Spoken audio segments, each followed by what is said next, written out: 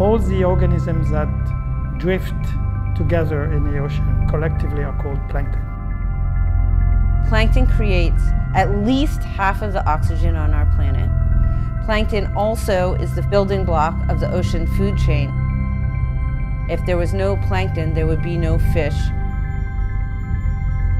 I began collecting plankton from all around the world.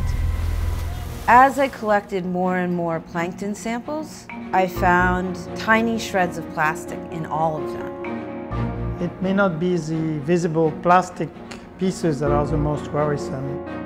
We have no idea about where most of this plastic is currently, what the problems are. The health of the oceans and the health of everything on land is completely intertwined.